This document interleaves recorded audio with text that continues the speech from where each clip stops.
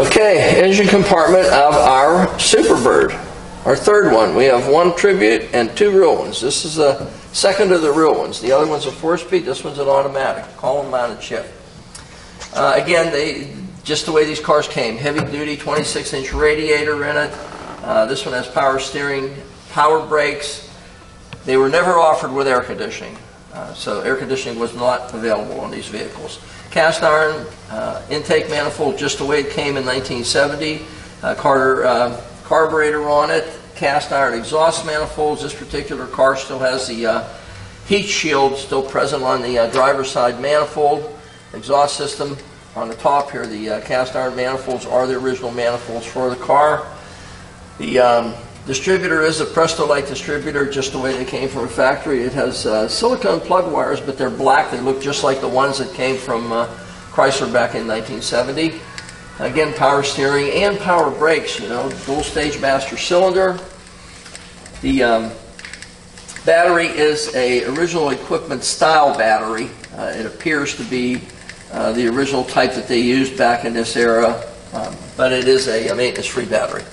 Roadrunner horn for 1970, purple, just the way it should be. The original windshield washer tank. Everything on this engine compartment appears to be the way it was when this car was released. The correct air cleaner is still intact on it with the correct breather and tube going to it. Electronic ignition module, of course, for 1970. Heat to the passenger compartment with the correct squeeze clamps. Hoses still hooked up the way they are. Also, it has the hold bracket on the inner fender panel, just the way they were made in 1970. Squeeze clamps on the primary hoses, top and bottom. Correct style hoses also for your radiator, fan shroud, the way it was. This one has does not have a clutch fan. This one has a steel. It feels like a 7-blade fan. I can't really see. This nose is so long, it's hard to get in there to see. Yeah, it is a 7-blade solid mount fan on this guy. The radiator core support doesn't appear to have ever been disrupted in any way. Everything appears to be the original spot welds and everything on it. The tin piece that goes between the radiator and the front of this nose, which is also a metal nose. The aftermarket ones are fiberglass. This is not. These cars came with a metal nose on them. And this one still retains that metal nose. These were 375 horse, 440 Mopar engines. They were a standard motor in this car. It was not available with a 383. The only other upgrades that you could get a 6-pack with this motor, or you could get a 426 Hemi. The only two options that were available for a driveline on this car. Underhood is painted white, just the way it should be. It has the holes for an underhood pad, an isolator pad for heat. It could be installed. I don't know if the car came with it or not. There is a build sheet with this car we could check to see, but at this point it does not have one. A lot of guys leave those off simply because of the heat retention. If you take it off, it allows a lot of heat to dissipate through the hood of this car. Again, the fantastic engine compartment, 375 horse, 440, a lot of originality to it. Fender tag still intact and very legible, correct fasteners on it the way it was when the car was built. All your ID tags are still intact on the motor, on the air cleaner, on the inner fender panel. There's no deterioration whatsoever evident on the inner panels of this car. Let's go around the rest of it, see what we can find. Okay, you're at our Daytona Beach store, and today our guest is, guess what? A Superbird. I don't even tell you what year, because I only made it 1 year. And if you don't know what year that was, then you don't know what the car is. We're going to show you everything about it, everything that we possibly can. These cars left a lot to be desired, fit and finish-wise. They were done very hurriedly to get them ready for a race season and try to get Richard Petty back on board. But this car was a total rotisserie restoration, complete rotisserie. So we're going to show you all the amenities of it, everything that fits and what doesn't fit, and any imperfections that we can pick up. We'll try to be as thorough as we possibly can. You can see the fitment of the hood up to the cowl area and the fender. This is all different than a standard Roadrunner, completely different. The fitment is as nice as can possibly be. A little bit high on the very nose piece here. The gap is really good on it. You can see it's about 1/8 of an inch. It's a little wider here, about 1/4 of an inch, goes a little narrower here down to 1/8, and then about 3/16 there. And then we're back our 1/8 of an inch back down the side here. It has the correct style cupped hood pins, stainless steel, the way Mopar made them. This is an added piece, and it is tin. It goes on a standard style Roadrunner hood, so you can see the absolute added length of this vehicle. This also, on a real Superbird, is tin. It is metal. It is not fiberglass, and this one is still retains its original steel nose. If it's a fiberglass one, that's because it got kissed somewhere during its lifetime. Fitment of the fender to the front, again, I don't know, 3/8 of an inch. Not the greatest fitment, but that's the way they came. You're just not going to find one of these that's exemplary fitment-wise. Headlight buckets the same way, Roadrunner designation. There's a little bit of, I don't know what it is. It's something in the finish. Certainly it doesn't designate that you would repaint this. The paint on the vehicle is very nice, very high quality paint job on it. But there's a little something that's, whenever they finish the vehicle, before they painted it, it's under the paint. You can see it. Again, you're not going to replace it. A couple dents right here that someone had something on the air cleaner and closed it, and you can see a couple of very, very slight protrusions. These are fiberglass, obviously. This bucket fits as well as these do. They just do not fit any better than this. This is as good as it gets. A little rubber piece that goes on the front. This particular car does have optional fog lights in it, one on each side. Hard to get down to see underneath this guy. It does have the correct grading for the air intakes on it, and it has a correctly painted spoiler. The spoiler should be the color of the car, not painted flat black. A lot of guys through the years painted them flat black. They thought it looked a little better. The color of the vehicle is correct for that spoiler underneath the nose. Very dramatic front end on these cars. They have a, well, there's just nothing else like it. I mean, it's a Superbird. The Dodge Daytona is the only other car that in any way compares with it. For 1969-70, they had the Superbird. Correct color, correct everything. We have a ton of documentation we're going to show you at the end of this presentation on the vehicle, but it is a total rotisserie car. I just tried to pick out all the imperfections that I put on the very nose of it.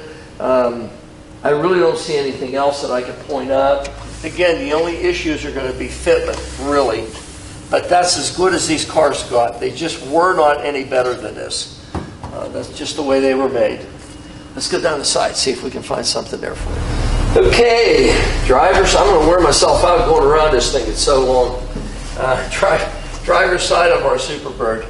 And again, you can see the fitment leaves a lot to be desired on these cars. There is a piece of foam in here that they tried to install to help take up some of that gap, but that's normal fitment for a Superbird. The front valance area, bottom of the fender is actually a very good fitment there. Side marker light is really nice as can be. They didn't come with trim pieces, that's just the way they came. The cowl area to the hood, to the fender, to the door actually is very nice fitment. And the door to the front fender is really great. Look at that. Clean down to the rocker panel. Just as nice as you'd ever want to hope to find one. Nice legible VIN tag on it, correct way for arms and blades, trim around the front window. Really nice. And this is Superbird only, this piece of polished stainless that goes on here. It was an aerodynamic egg, really, but it adds a lot of pizzazz to this installation that Mopar did with these cars. The base of the windshield where the metal dash transitions onto it is absolute clean and clear as you could ever hope to find one. Tinted windshield, sunshade fade on the top. Boy, the dash of this car is just absolutely the way it was when this car was produced new. The padded part of it doesn't have any warps whatsoever in it, or cracks that I can see from in here. We'll get a little better shot once we're inside the car, but I don't really see anything from the outside of the car. And again, tinted glass in the front end. Looks like tinted glass on the sides too. No patina whatsoever on the wing area. And of course it is a Superbird, so all Superbirds, all of them, had a vinyl top on it. They were all vinyl top cars. Daytonas were finished out. Superbird was done hurriedly. They had to go ahead and finish the back end up somehow, and they couldn't finish the metal work to go ahead and get it ready for paint, so what they did is vinyl top. Standard mirror. Wipes, whiskers, just as nice as you'd ever want to find. Window fitment is absolutely right on the money. You can see that that just seals as well as it could possibly ever seal. And that's the only way these came. They didn't come in a post coupe. They only came in a two-door hardtop. That's it. New chrome on the door handle.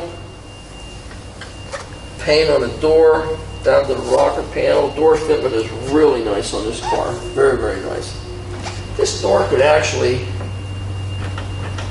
it could go in just a hair. We'll have to adjust that in just a little tweak. What happens is just from usage, you know, it ends up pulling out a little bit. You get a little tiny bit of an overhang. And all it takes is an adjustment, which we will do on the vehicle. Quarter panel scoop, 70 only. Just as nice as you'd ever want to find. Oh, almost forgot. Drip rail. Not a single mark or imperfection on it. Just as nice as you could hope for. And the vinyl top also, the installation into the drip rail gutter here is just as nice and tight fit as you could possibly hope to find.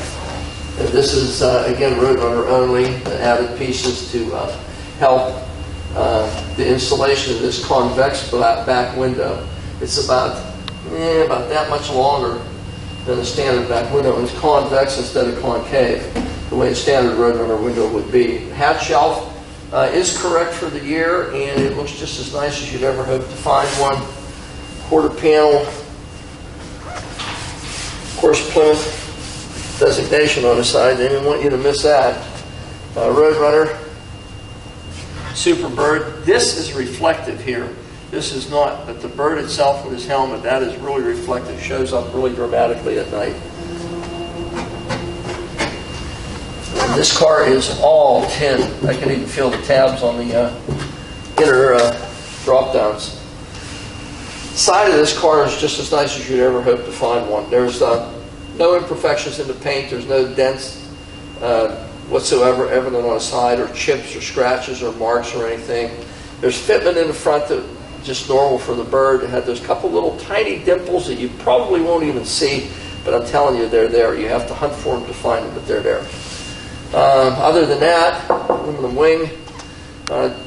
It's a Superbird and a white one. 15-inch rallies. That's the way these guys came. Fantastic car. It's a total rotisserie car with that much paperwork, and that's no BS. We'll show it to you in the end here. Let's go out back, see if we can show you something there. Okay, rear deck of our Superbird.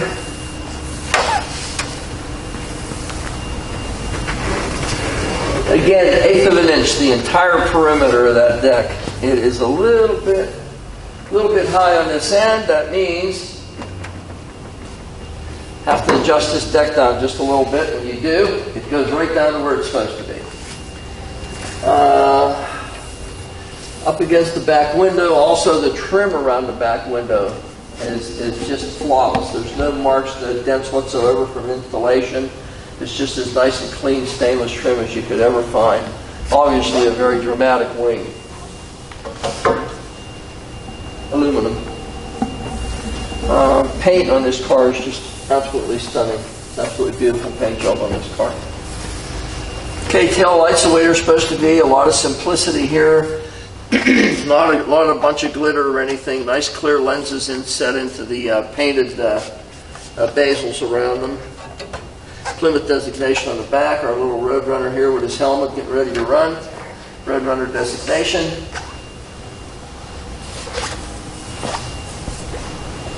And that, guys, is right on the money. Chrome on the bumper. Absolutely flawless. There's not a mark on the top of that anywhere. The correct style exhaust tips out the back. Nice clear backup light lenses. No marks or dents whatsoever in the rear chrome bumper on this car. The fitment is just exemplary. You can see it lines up as well as it could ever. Okay, everybody asked for documentation. What do we have for documentation? How about everything? Here's a copy of a title from a family trust where it was left in 95. There's other documents that show all the restoration. There's an absolute slew of paperwork showing when the car was restored and everything restoration-wise in it. Two of those, actually, two complete folders of parts and things used during the restoration. Again, this is part of a Govio report, I believe, showing some of the color options on the car. There's a copy of a 95 title. Here's a history of the car, a complete history telling you this is number 1343 out of 1,920 of them. It's also the 310th car out of 544 with a bench seat, 440 column shift. Goes on to show you everything about the car. Here, there are two build sheets with this car. There's one, here's the other one, and it just shows NASCAR late, and here's the copy of those two. Here are the actual ones here. These are copies. These are the actual build sheets here. We got to be really careful with these guys. Special parts and maintenance schedule for the car that was issued by Chrysler. And this is, there's another copy of the build sheet, but this is everything as far as the restoration goes, showing the entire restoration of the vehicle from day one up until what you see here today. A complete rebuild of the engine, complete rebuild of the chassis, everything on the car. You have total documentation and pictures. So you have everything on this car to authenticate it as a real Superbird, especially the build sheets. Those are very, very difficult to come by. I guess Chrysler Historical will reissue them after a period of time. You have to wait, but we do have them. So we have all the documents that you'd ever hope for a real bona fide total rotisserie restoration white Superbird. Okay, passenger side. Again, our Plymouth designation. Side marker light, just as nice as you'd want.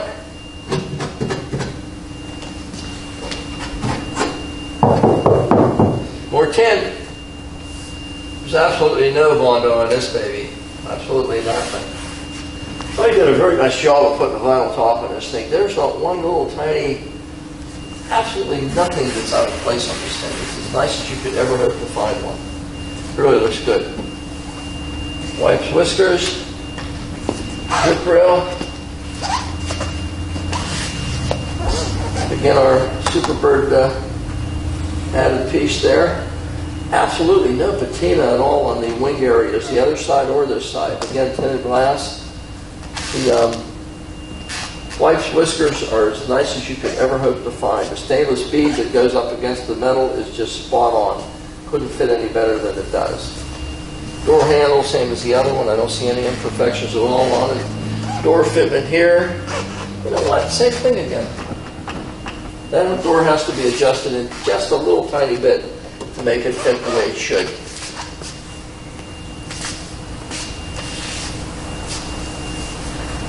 Chrysler Pentastar, the way they came.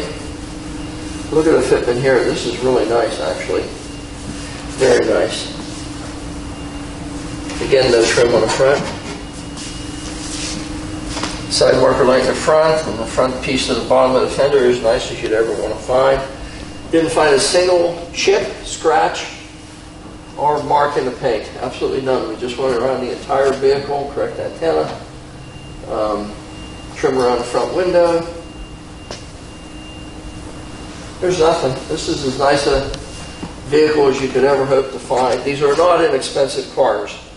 They're very difficult to find. They only made a handful of them. I don't remember what it was, 1,600 or something like that. Not a whole lot of them. Great color combination. It does have a bench seat and a column shift. And we do have another one in a 3-pedal car, 4-speed car.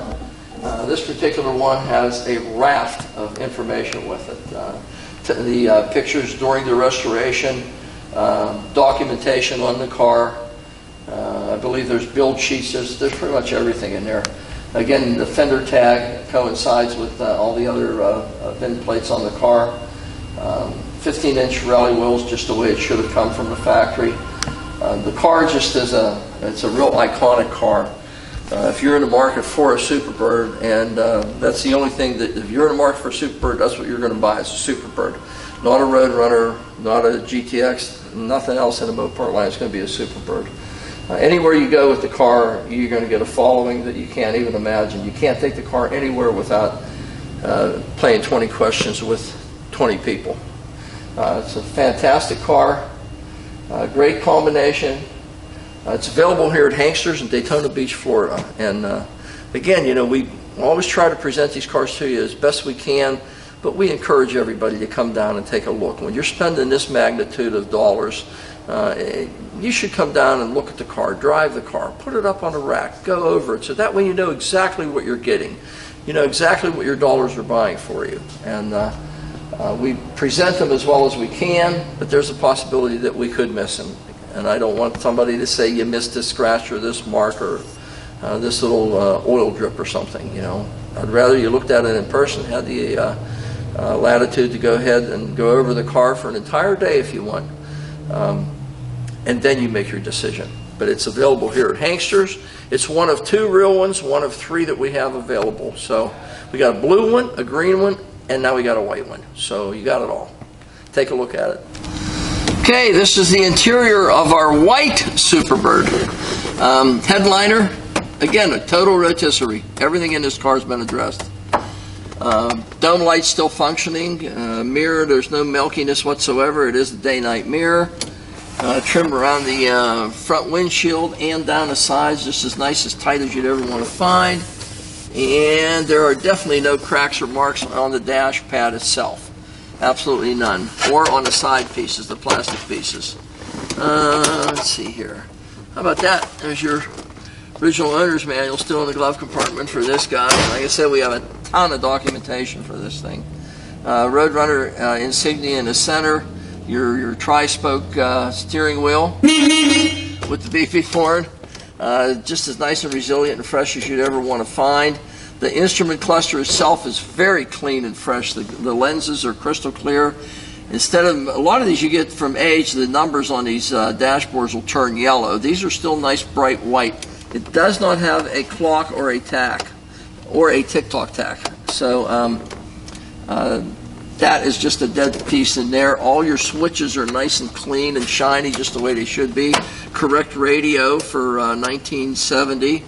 Knobs instead of wheels. Wheels only came with the 8-track player. Correct, not redone, but the correct original molded headrests on this vehicle. The correct style interior, the seats with the silver inserts on the black vinyl. Seat belts in the front, shoulder belts in the front also, and seat belts in the rear. Side panels in the rear have nice clean chrome, fresh chrome attachments behind the, again, molded armrests and trash trays in the armrests yet. It was that era. The chrome behind the door actuators and the, again, molded armrests in the front are the same way. Absolutely brand new chrome. There's a Roadrunner on that door. It's missing one on this door. It should have a little Roadrunner decal here. I think I have one on my desk. I'll put it on.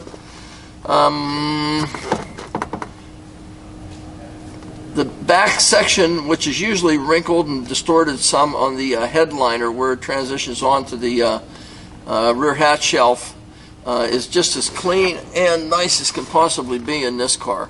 Door panels in the side and the window cranks, all 4 of them actually are all new, just as nice as could be. The door panels in the front are just as nice as the ones in the back, absolutely spotless.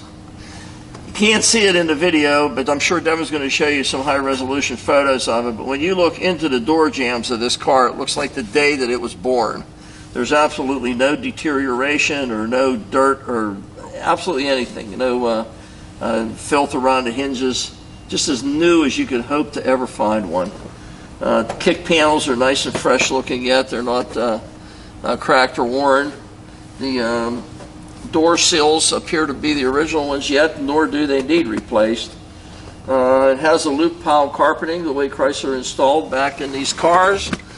There's absolutely nothing that I can tell you negative inside this car. I mean, I'm trying to go over everything and show everything that there is, and I'm not showing anything that is a detriment in this car at all. Absolutely nothing. Column shift, of course. It's a complete rotisserie white Superbird. You just can't find them any nicer than this. Okay, we are in our white Superbird. Not too many places can say, yeah, let me see what color one we're in here today. Well, we're in our white one. Let's see what we got. Trindle's working just like it should. It does not have a tack or a clock, no tick-tock tack in it, but it does have a speedometer, and I'm sure it functions. The fuel gauge shows 3/4 of a tank, which is totally out of character for us here, but it does have 3/4 of a tank. Temperature gauge is just starting to come up. We just fired it up. The oil pressure is up nice and high the way it should be, and the amp gauge is working just as it should. Radio coming on, but I don't hear music. Let's see, wipers. We have wipers. We have wipers.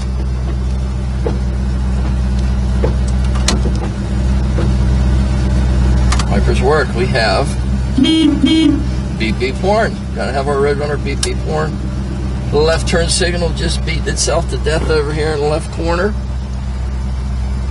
And the right turn signal over here doing the same thing for us. Apparently everything in this guy works.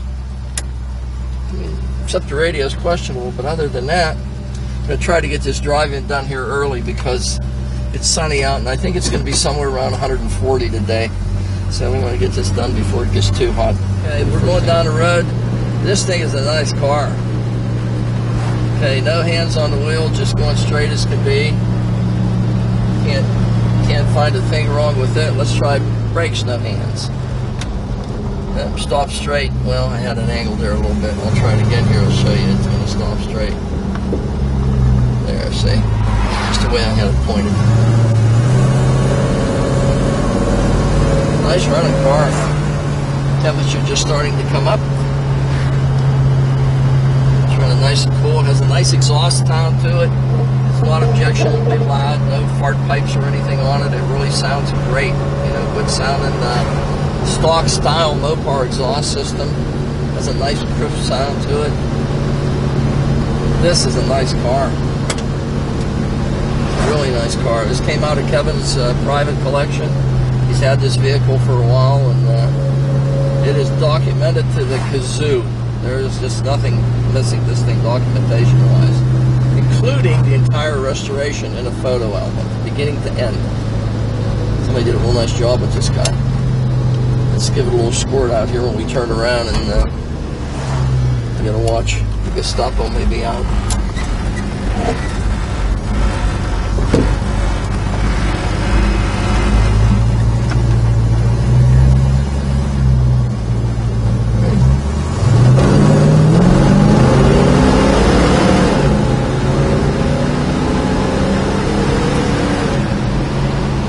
There's certainly nothing wrong with the way this guy pulls. Pulls really strong, does a nice job. It shifts nice and firm and crisp. I like the way this one goes from second to third. A lot of Mopars overshoot and come back and pick it up. This one is nice and firm going into third gear. Very, very nice setup. Straight as an arrow down the road, though. I mean, there's just no way that you can fault this thing. I mean, it just goes straight as an arrow. This is a nice car. We got 3 of them now. We got a blue one, a green one, and this white one that we're in right now. And all of these cars, 2 of them are real, and the price reflects that. The blue one is just as good a car. It's just as nice a car, and it's not even half the money. It's not even half the price. So you got your choice of colors, both documented real ones. The Tribute car looks just like one of these. I mean, quality-wise, it's very, very high-end, just as though it were this green one or the white one. But it isn't a real one. So we're probably the only place that has 3 of these, not 1, not 2, but 3 of them for sale at this point. Be a great addition to someone's collection. Okay, this is the undercarriage of our white Superbird. Really, really well done. This thing's a total rotisserie restoration. New sway bar links, new shocks, new spindles, new tie rod ends, new pitman arm, new idler arm, new steering link, new associated hardware with the disc brakes in the front, new backing plates. They are the original calipers, but I'm sure that they've been rebuilt, judging from the condition of the rest of this vehicle. Still has its original slop deflector on the driver's side where it's supposed to be. No marks here from anyone jacking it up on the inner fender liners, the panels that come down. A lot of times those things are distressed pretty badly. This is the correct numbers matching engine and transmission. It is the correct drive line in this vehicle, 100%. There's no leaks evident whatsoever on the motor, the oil pan, the valve pan covers. Absolutely none. You can see the motor's been out, everything completely redone, everything's been addressed on this vehicle. So no leaks on the engine, no leaks on the bell housing area, and no leaks on the transmission. Now, a year from now, look for some drips. But that's just a muscle car, that's just the way they are. This thing is as nice and clean a vehicle underneath as you'd ever want to find. It has a gear reduction starter, brand spanking new in it also. Brand new stainless steel brake lines. They've got the wire wrapping on them just the way they should be, but they are stainless as opposed to mild steel. New fuel line the same way, the proper attachments for it also. And let's see what else we got here. The steering box has definitely been out, and it's either been refurbished or it's a new steering box. Can't really tell. A new proportioning valve block there. The cooling lines are the original mild steel cooling line that go from the transmission up to the correct radiator that's in this vehicle. New sway bar links. Floor pans are very, very nice, and the original floor pans. They don't appear to have ever been replaced or anything modified underneath or chassis-wise. The subframes, you can see right here, there's a big jack mark here, there's jack marks here, another jack mark here for people lifting this thing up through the years. And the paint's been cracked. Obviously it's not going to distress anything, or it's not going to compromise anything structurally on this car, but through the years, you know, somebody's done something with this vehicle, jack it up quite a few times. Same thing on this side, not quite as bad as that side. Again, paint scratched a little bit here, and some light jack marks here also. Standard cast iron exhaust manifolds on this guy, just the way they came from the factory. 2.5-inch primary tubes going back in. It does have the H pipe, which would be correct for a 440 engine back in that era. This is mild steel. This appears to be stainless. I'm not really sure, but it appears to be stainless steel from this point on. It does have one thing that is not original on this car. Everything else has originality just reeking off of it. But there's an addition here, and it's something that you would definitely not want to change, especially when you look and see what the price of this thing is, and not even installation, just to buy it. I'm not sure exactly the name of it. Gear Vendors is who makes this. It used to be called the Ono Drive. What it does, it's basically a 2-speed transmission right here, this section. So you have to get the tail shaft with it that attaches to this box right here, which is electronically solenoid operated.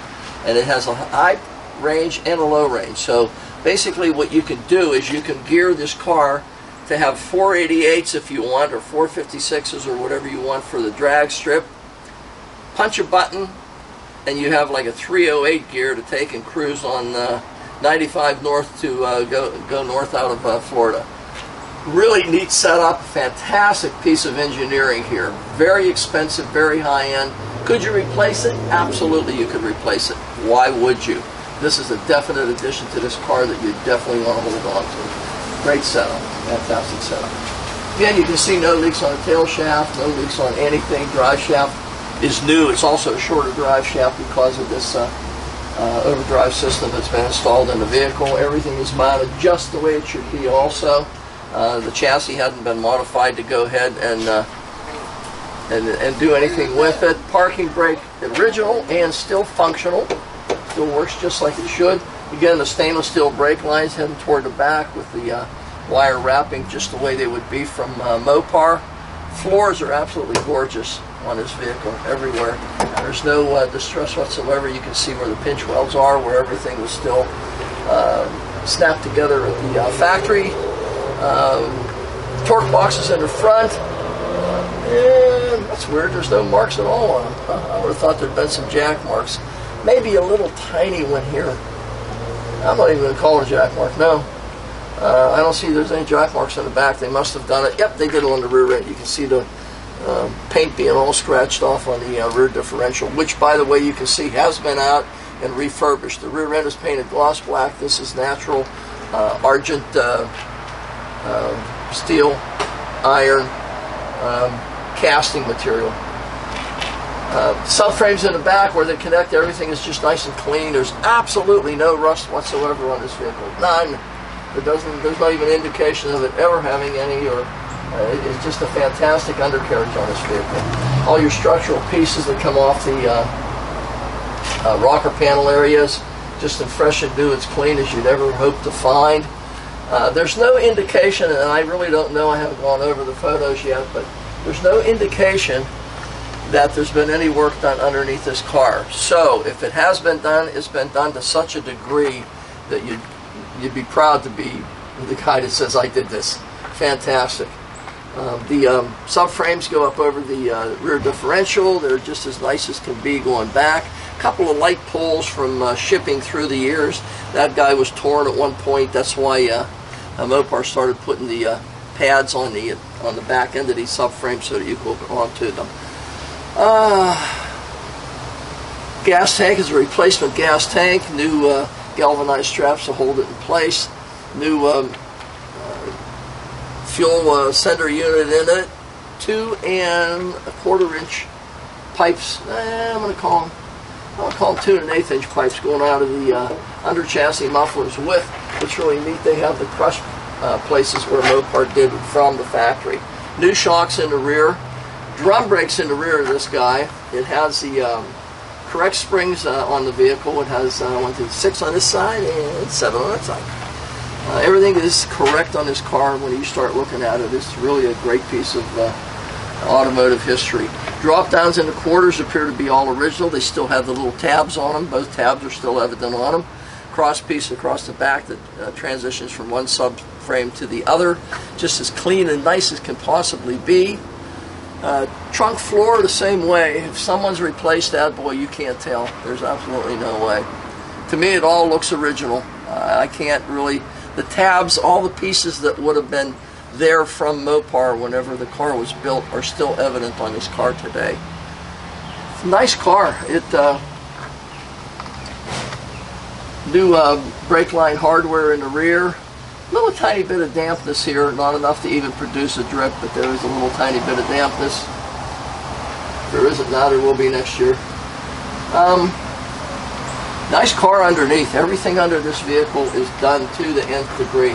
I absolutely couldn't pick out anything other than a couple superficial jack marks on the front part of the subframes.